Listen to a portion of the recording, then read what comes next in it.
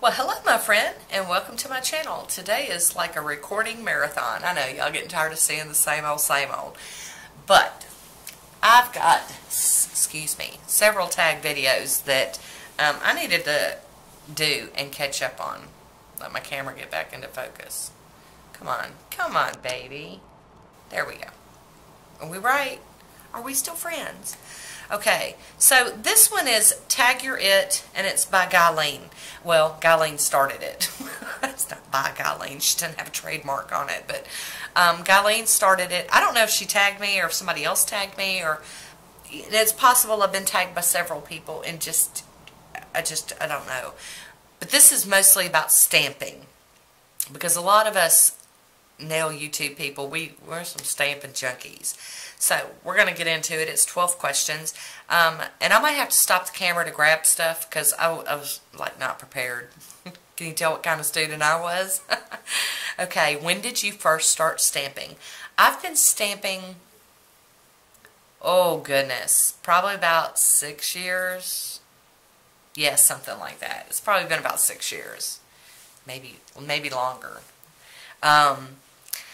And it's, how did that go? Well, at first it didn't go very well because my first stamper was awful. I still own it. You want to see? Okay, hang on a second. And I don't know why I held on to it. I really don't, because it's awful. But it's the Salon Express stamper. The end is very hard. It's not very big, and it's got another end. And it came with this, a scraper, and like 5 plates. And the scraper, I believe it was metal. No, it wasn't. It was plastic. But it also had a little tray that you could stitch your little stamping, plate in the little round ones, and use it that way. And I didn't have a whole lot of luck with that. I did finally get it to work. Sometimes, and it was never that good. Now the next stamper I got was this little one, and it's got a pink stamper head, and I don't oh, here it is. Hang on, I did find it, but this is the one I use in my shaker to shake up my mini bottles. But anyway, so that's why the stamper head's missing out of it. And this one was okay. It was a little bit softer. It was a little more easy to manage, you know. It was nothing like what we got going on now. So, there we go. That was my first stamper. I've got the longest answers ever. I'm sorry. And how long did it take you to get a successful mani done? I did it the same day I got it. The same day that this junk rolled up in the house, I made it work. I kept taking stuff off and putting stuff on. So, I did it within, I don't know, 8 hours of me opening the mail. I did it, but as far as continually getting successful manis out of it without cussing and throwing a fit, it was a while. I'm not gonna lie. It was probably a good month before, and I'm talking a good month of lots of practice before it got to where I knew what I was doing and could make it work. But it was also because I got a different stamper. And this one probably came off of like AliExpress or something. And then I got a BabygirlNails one. And this one was a game changer for me. Now it wasn't clear like what we have nowadays. But it's sticky and it's soft. And I had so much success with that from BabygirlNails. So, excellent. Okay. How and when did you decide to start doing it on YouTube? Okay, I was stalking YouTube people for years. Okay, I watched Colette from My Simple Little Polishers for years before I ever even thought. Okay, I watched her for years before I even knew I could leave a comment. I thought you had to pay to be a subscriber. So that's just craziness.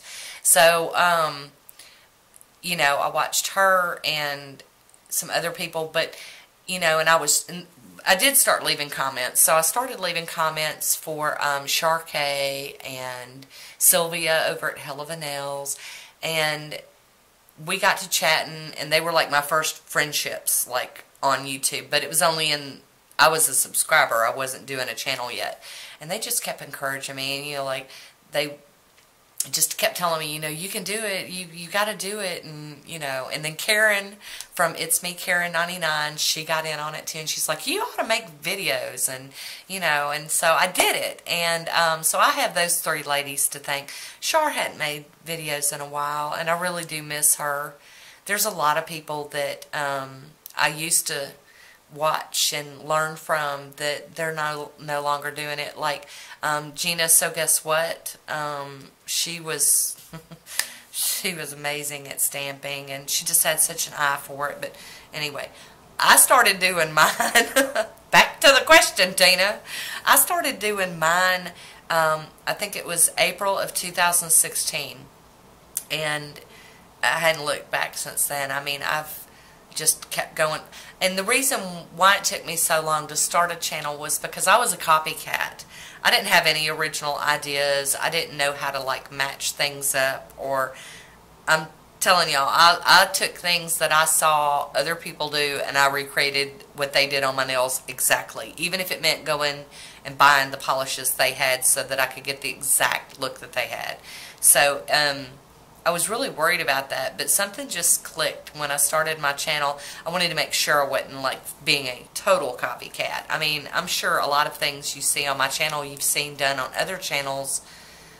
I might not have ever even seen them and just did it because there's nautical manis and unicorn manis and different techniques, and we all do them, and we use the products we have. And I'm rambling. I'm sorry. I might have had too much caffeine today. So, my first plate was, like I said, it was from that Salon Express. And I think I might have one of them left. 1 or 2. I started giving them away. Because there wasn't, like, it didn't have a lot on it. There were little round plates with like 5 or 6 boring images on them, and I was just over it. So when I started buying other plates, I started just giving away the stuff that I didn't need. And so I don't even know that still exists. But I do remember after that little kit fiasco, and this was some of that, you know, as seen on TV, buy it in store stuff. I had to order mine off eBay. I couldn't find that junk nowhere. So, but my first real purchase of a stamping plate, I bought like 5 Conad plates, probably straight up from Conad. They were expensive, and they didn't have a lot on them either, but I knew that everybody was talking about them and how good they were, and I wanted to find some plates that were made really good. So, that's what we did with that. And what stamping polish did you use? I bought a mini set of Conad stamping polishes. They were like this big. They were little teeny tiny things. It was black, white, silver, gold, red, and blue, I think. And those have been long gone. Those are used up, way gone. And I also used a lot of my regular polishes, like China Glaze's liquid leather worked really well for me. The Color Club Hollows worked really well. So I used a lot of, you know, depending on what I had on my nails, you know, I did, you know, I could get away with using regular polishes. Okay, next. Okay, we already talked about my first stamper. So I skipped all the way to number 8 on like number 2. Or number 1. Anyway. So there we go. That was my first stamper. My first stamper that I really, really fell in love with, and I don't know if she does these anymore, and I had to put little notes on them. This was from Shelby Stamp, and I bought 2 of them, the white one and kind of the more clear one, and these are like wicked sticky. These are like crazy sticky, and they're in the little barrels. And so that was, I don't know if I bought those before or after the Faber-Nail ones, but the Faber-Nail ones, it's kind of like a wildfire. You buy one and buy another one, buy another. Like when I would stop trying to buy polish, I was buying stampers. So, I mean, and I bought them all so close together. But, oh, just look down. No. This, after the stupid one, this was the first one I bought. It was Wistonia. And this is like a regular head on it now. I still have my super sticky marshmallow stamper for it. Game changer, that one was. Wistonia. Okay. Do you still... Okay. Number 9. Get on track, Tina. Number 9. Do you own any brand's entire collections of plates or stamping polishes? Okay, I have all of the You Are Beautiful plates that were discontinued because they were, you know, thieving. They got in trouble for copyright issues. I own all of them. At one time, I owned all of the Bundle Monster stamping plates. But I lost track a couple of years ago, maybe about a year ago. It got to where I couldn't keep up. They were coming out with so many at once that I just could not. I couldn't afford to keep up. It was either eat or buy stamping plates, and so I have to eat because I love to eat. But so there we go. Stamping polishes. I own all of the Nicole Diary ones that were out, that are out as far as I know. I don't think they've come out with any new colors.